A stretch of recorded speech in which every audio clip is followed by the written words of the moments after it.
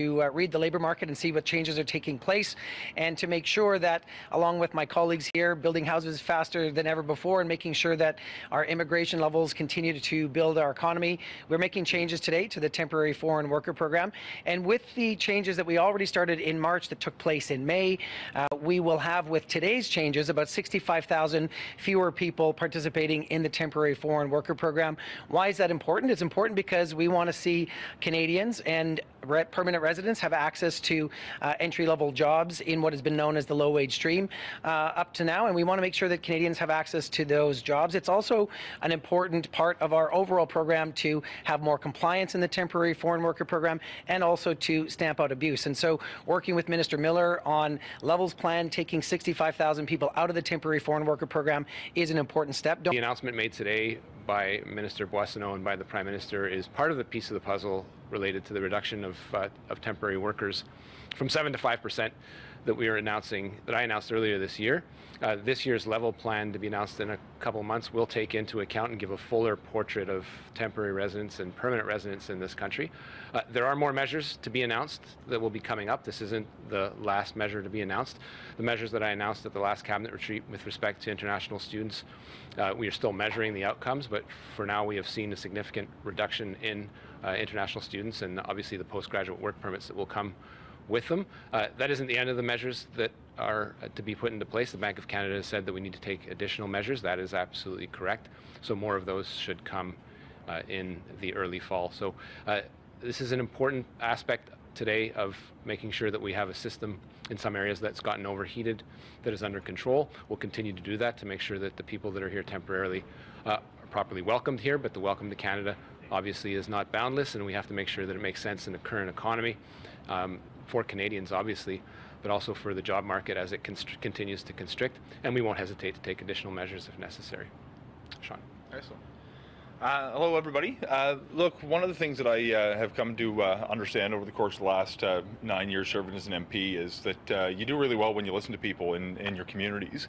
When I talk to people about the role of immigration in Canada, they remain uniquely supportive of the need to welcome newcomers, to bolster our healthcare system, to make sure that they help drive our economy.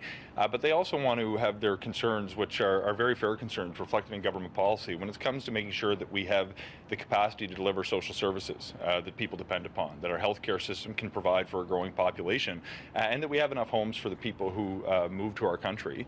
Over the course of the last few years, we've been through some very interesting times. As we were coming out of the pandemic, we saw the news articles being written were focused on a record labor shortage with 1 million jobs that were open in the economy. We took a decision as a government at the time to listen to businesses then who said that thousands of them may potentially close, that could impact the livelihoods of tens of thousands or hundreds of thousands of Canadian workers. As the landscape has shifted, we're no longer dealing with the same labor shortage that we were dealing with even just a couple of years ago.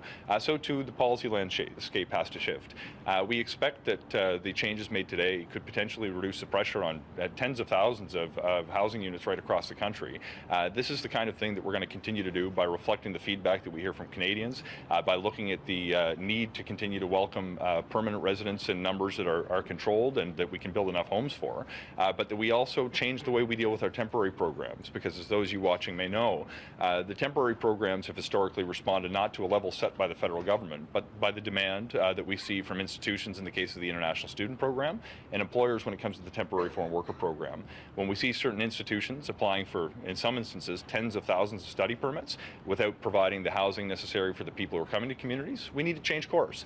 When we see employers who are, despite changes to the rate of unemployment, making a significant number of applications to bring workers here for jobs that Canadians could do, we need to change course. So today's move is going to have a positive impact, both for the employability of young people in particular, as potentially going to relieve pressure on housing markets in certain parts of the country, and I'm looking forward to seeing the impact of these measures roll out in the months ahead. Thanks so much.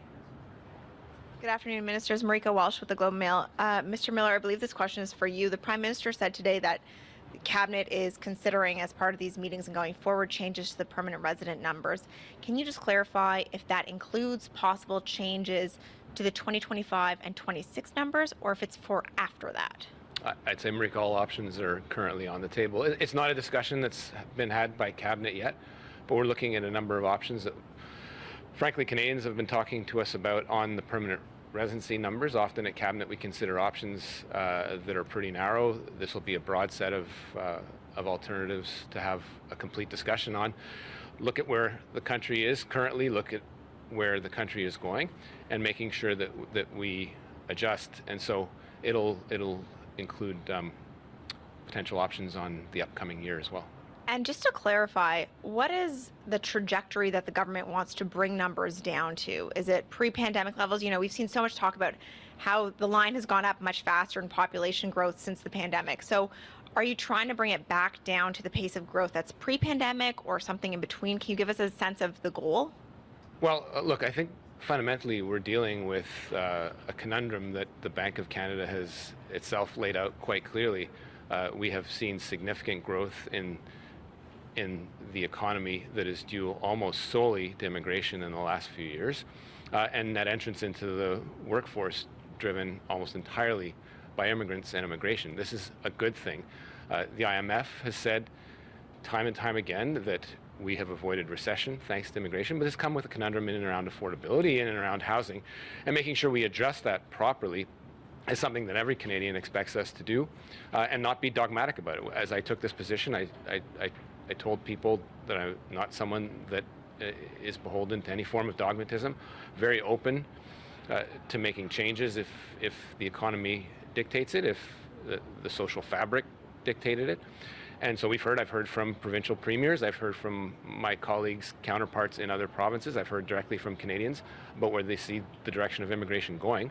And I think they're asking us to adjust. So the number of options that we'll be looking at, and it's not set in stone yet, Marika, at Cabinet in the next few weeks, will include a very, very robust discussion about where we think we should be going in the next 3 years as we set those level plans, and respond to the criticism that we've legitimately gotten from different sectors of society, which is to give a fuller picture of the temporary residential picture of Canada, because we know that a lot of those people that are becoming permanent residents are already here, and that impacts the analyses that are made by the Bank of Canada as they adjust and fixed interest rates. And giving them some clarity on that is key to a very basic thing like setting the interest rate. Hi, Ministers. JP Tasker from CBC News. You mentioned the bank. The Bank of Canada also published in its monetary report some data on unemployment among immigrants. It's now close to 12%. It's much higher than the overall unemployment rate. Does it make sense to you personally to maintain the levels that you've currently set for permanent residents? Does it make sense to accept 500,000 more people next year when the people who are already here, many of them, are without a job? Well, it's an active conversation that is and will continue to be had with Canadians, with economists, with members of Cabinet. What makes sense to me personally is frankly less important than what makes sense to the businesses that I'm talking to, the chambers of commerce that I'm talking to, the peoples at the doors that we're talking to Cabinet members. And we need to look at a range of options that does consider the current levels that we've set, and options potentially to reduce. And that's just smart politics. It is smart policy, and it's something that I think every Canadian expects us to do. If you look at the market that has contracted significantly, the jobs that were needed 3 years ago are no longer needed anymore. And so the expertise that we bring into the country, and let's take a step back, the permanent residence levels that we have is about 60% driven by economic migration, which compared to the US is only about 25%. So they envy us in our ability to bring in talented, high-skilled folks. There are needs that are no longer there anymore in the low-skilled wage programs, but also in other programs. And so we need to look at that soberly and adjust on the fly. We also have to be careful of not throwing the country into a recession, because again, it's not a perfectly elastic adjustment. When you look at the labor, there are some jobs that Canadians will not do. There are some jobs that Canadians should be doing that are occupied currently by temporary foreign workers, and so that adjustment isn't necessarily linear or obvious, and it's something that we need to account for as we make these adjustments and announce to the public every year what those 3-year levels should be, whether it's 500,000 or something else. And again, this year we will not attain 500,000. Right.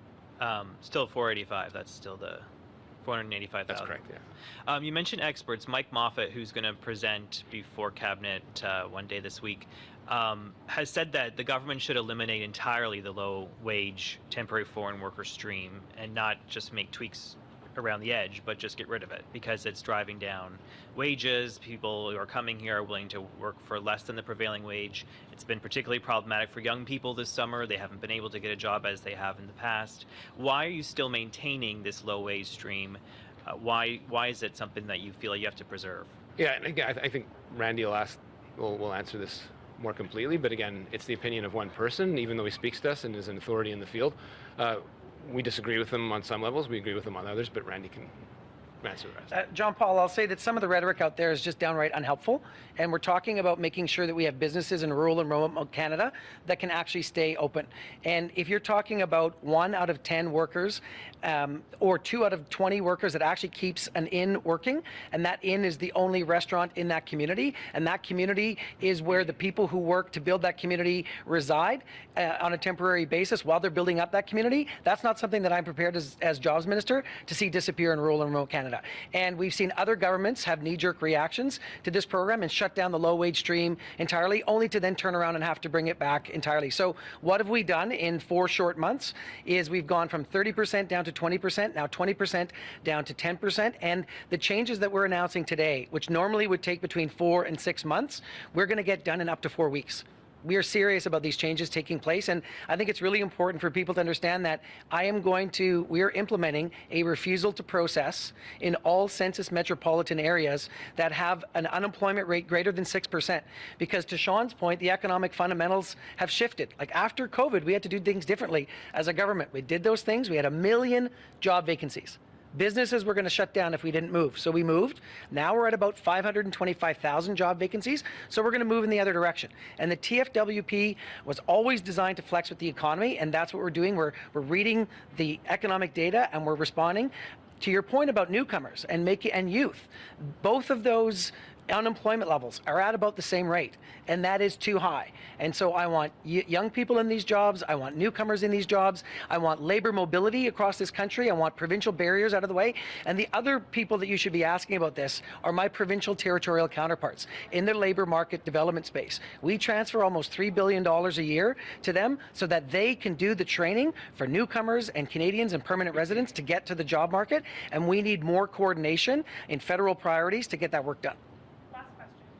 Minister Miller, based on the changes that have been announced today, when do you think the numbers could sort of course correct and even out more when it comes to temporary workers and international students?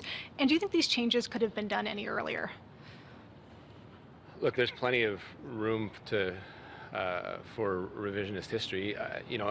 You look at some of the labor needs that we had coming out of COVID, every single sector crying for people temporary work.